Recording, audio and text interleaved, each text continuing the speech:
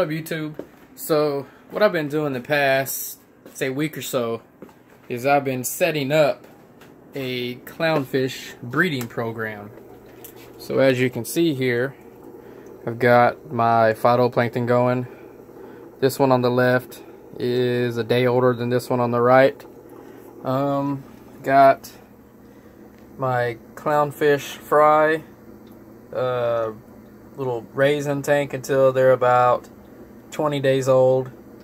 Then they're going to go to a 40-gallon breeder setup with a 40-gallon breeder sump. This is my rotifers. It's day 3 of starting these. So tonight I'm going to split this in half so I can have 2 5-gallon cultures of rotifers going. Right now I'm actually painting a 20-gallon high tank, and it's going to go right here, right next to my reef tank, my little mini reef tank. And there's my little Pico that I'm actually getting rid of today. But yeah, let's check it out. And I've got, I think it's called a fancy white smudgy ocellaris or something like that as the fish, and the female fish is a black snowflake. But is that raining? Oh no, that ain't good if it's raining. Huh. Maybe it's just a gutter. I don't know. It looks like it's raining though, or about to. It looks nasty. But anyways, I gotta get this tank in if it's raining. Here's the tank. 20-gallon high. I'm sure y'all seen them before. You know what I'm talking about. But this is gonna be the front. So I'm painting both sides, the back, and even the bottom. So, I could have them breeding just in there. And I'm also gonna put a lightning maroon pair in there to breed as well. So I might put some egg crate as the spacer. I got some of that right there. But so I can have 2 of them going at once. Yeah, that's it so far. See if we can see the lightning maroon. We spin around. Okay, I'm sure I'm making all y'all throw up right now.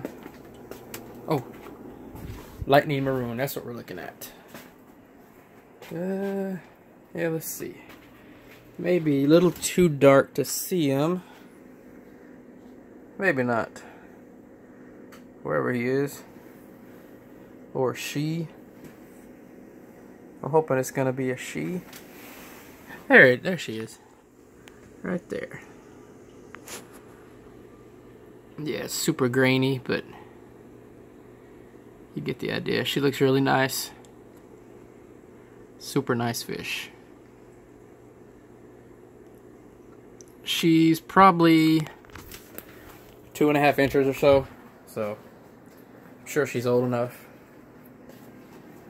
And the other clownfish, the lightning maroon that I'm getting, is 1.5 inches. So he's still unsexed, and hopefully he turns to male.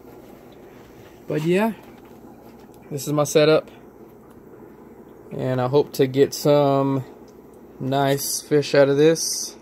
And I'm really hoping for some Mocha Vinci. I think that's what it are.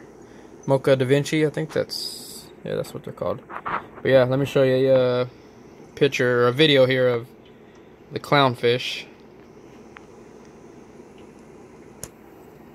So these are the 2 clownfish that they are a breeding pair, and I bought them as a breeding pair. So they're laying eggs about every 2 weeks, roughly, give or take. And they're laying in the ceramic pot, which is pretty cool. So I'm just gonna mimic, their tank, their breeding tank of their previous owner. So And I'm also getting the other lightning maroon from him as well. So they'll be all used to breeding tanks, and hopefully I can get them going and raise some little baby clownfish.